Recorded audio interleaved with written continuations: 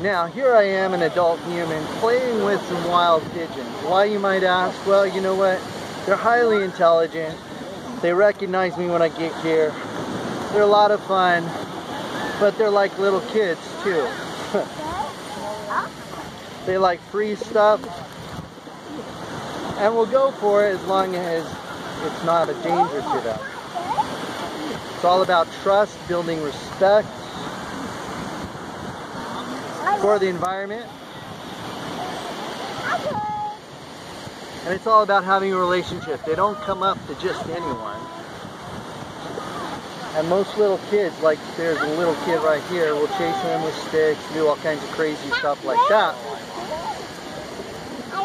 Because inside many humans, they have the same psychology. There's fear, there's the unknown. Nature, mankind, very separated from nature. However, you overcome the fear by developing trust, having the courage to try something different. We communicate with computers, but we have a hard time communicating with animals, don't we? So that's what I do here. I communicate with animals.